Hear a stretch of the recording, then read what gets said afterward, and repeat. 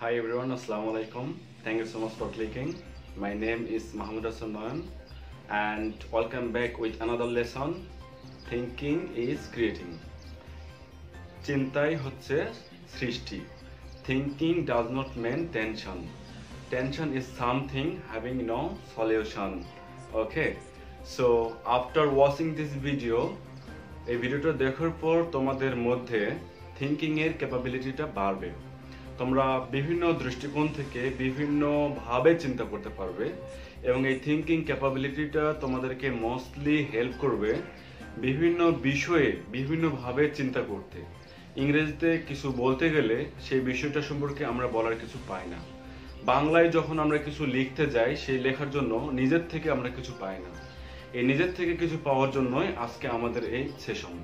এই সেশনের নাম হচ্ছে থিংকিং ইজ ক্রিয়েটিং। সো এখানে যেইভাবে থিংকিং করতে শেখানো হবে সেইভাবে যদি তোমরা থিংকিং করো তাহলে তোমরা বিভিন্ন বিষয়ে not only in Bangla but also in English you can think. Okay, and if you can think you can write and you can speak. For speaking and for writing, thinking is a great barrier. We don't know how to think, what to think and what not to think. কি লিখতে হবে অথবা কি লিখতে হবে না, কি বলতে হবে অথবা কি বলতে হবে না, এই বিষয়গুলো কিন্তু থিংকিং এর মধ্যে দিয়ে আসে। আর thinking is not tension, thinking is creating. So think fast. The first concept is you have to think fast. If you can think fast, you can speak fluently. You can write fluently. Okay? তুমি সুন্দরভাবে সাবলীলভাবে লিখতে পারবে না, সাবলীলভাবে বলতেও পারবে না যদি তুমি ফাস্ট থিঙ্কিংটা চিন্তা না করো। কারণ চিন্তা থেকেই তোমার মুখে কথা অথবা হাতের লেখনের মধ্যে প্রকাশ পায়। সেই থিঙ্কিংটা যদি খুব ফাস্ট না হয় তাহলে you cannot right or you cannot speak smoothly. Okay, so you have to think fast. The next concept is creatively. You have to think creatively. তার মানে তোমাকে সৃজনশীলতার সাথে চিন্তা করতে হবে। সৃজনশীলতার সাথে চিন্তা করার অর্থটা হচ্ছে তোমাকে তোমার চিন্তা ভাবনার মধ্যে কিছু নতুনত্ব, মূল্যবান, ভ্যালুয়েবল কিছু নিয়ে আসতে হবে। That's called thinking creatively. এমন কিছু যেটা আসলে অন্য কেউ এভাবে চিন্তা করে নাই। Like this practically thinking is very important. You have to think from your practical life experience, from the surrounding environment. তোমার চারপাশে বিভিন্ন বাস্তব জীবন থেকে তোমাকে চিন্তা করতে হবে, সেটা বাংলা হোক ইংরেজি হোক, সেটা যে কোনো বিষয় হোক, সেই বিষয়টার সঙ্গে তোমাকে বাস্তব জীবনকে রিলেট করতে হবে এবং সেই বাস্তব জীবনকে রিলেট করে সেই বাস্তবতার নিরিখে তোমাকে থিঙ্ক করতে হবে। That means you have to think practically.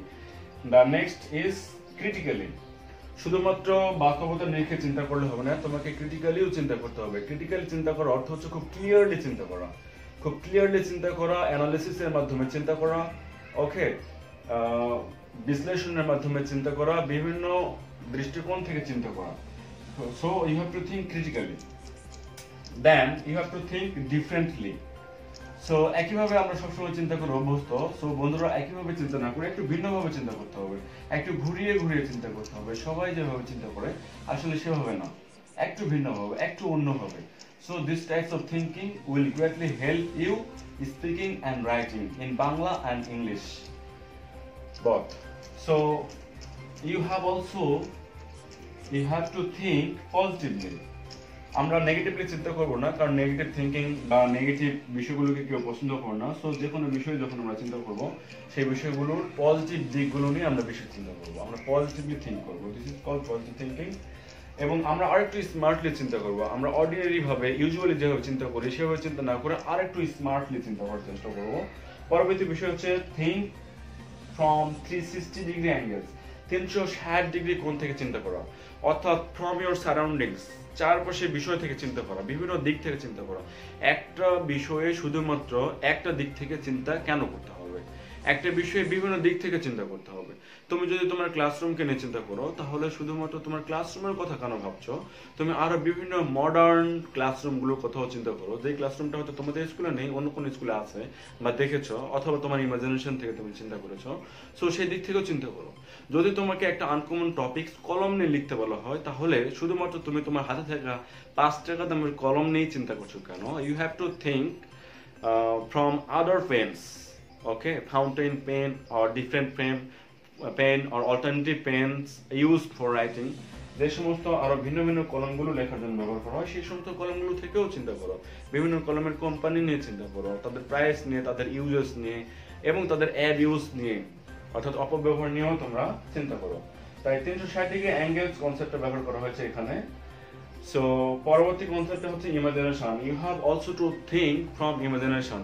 যখন তোমার যে বিষয়টা তুমি কোনোভাবেই এক্সপ্রেস করতে পারছো না, যে বিষয়ে তোমার কোনো ধারণা নেই, সেক্ষেত্রে তুমি ইমাজিনেশন থেকে তুমি আইডিয়া পেতে পারো।